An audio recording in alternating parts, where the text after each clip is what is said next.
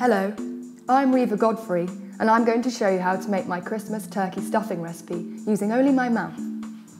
I'm sure you know that no good stuffing recipe is complete without the onion, so we're going to start there. You want to finely dice it.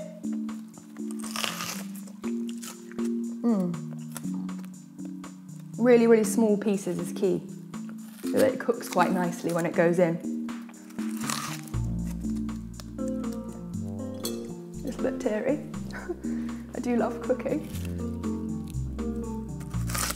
So there we go. There we've finely diced half an onion. What a lovely way to start. We're now going to dice some carrot. So we're looking to go at about ½ centimetre along, put it in your mouth, chop it up a bit further and get it out so we're getting nice even pieces.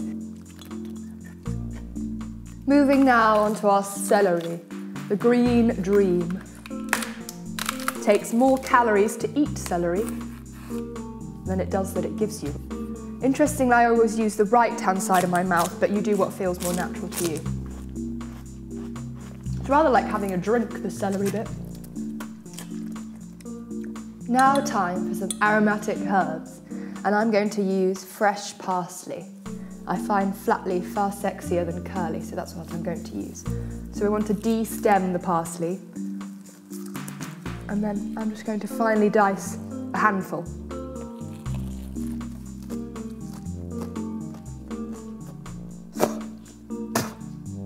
As if by magic.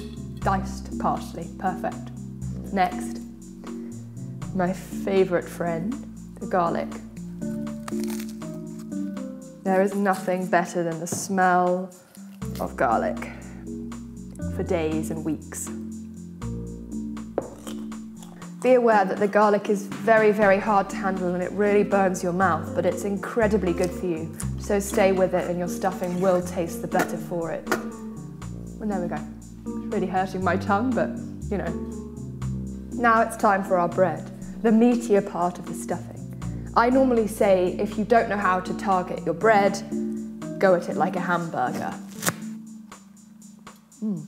It's a very good loaf. I always choose the same loaf. Perfectly spherical. No bread knives, no blades. A very, very safe stuffing. It's not traditional to use a lemon, but I don't like to do things traditionally, so I'm going to add some lemon zest and lemon juice. And for safety's sake, I am not going to use a zester. Quite an unusual flavour. Look at these lovely zesty lines. You don't get that with a normal zester at all. And then we're just going to stick our thumb in, wind it in, start to get some of those lovely juices out. And now we're going to bind our stuffing with an egg or two. And I'm going to do the whisking in my mouth.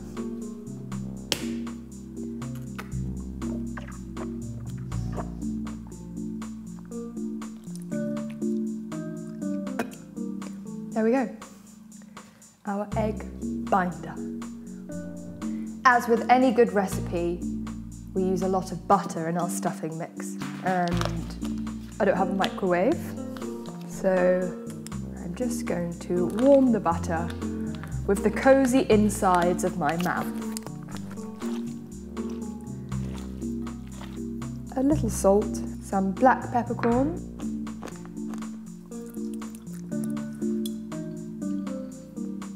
there we go. All seasoned and ready to stuff our turkey. I've got myself a beautiful turkey. Open up and then retrieve our beautiful stuffing. I can almost hear the Christmas carols now. Just push him in. Beautiful stuffing mix. Absolutely perfect and made in 100% safety.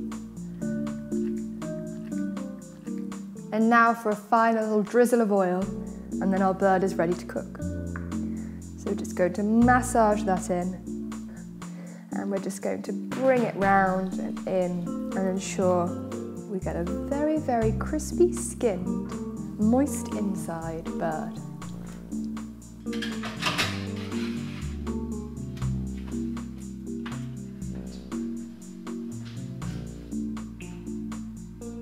Then using your hands, simply carve up the bird and you're ready to serve.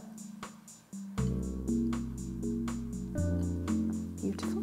A little blob of stuffing. There we go. And to finish it off, a little sprig of parsley. There we go.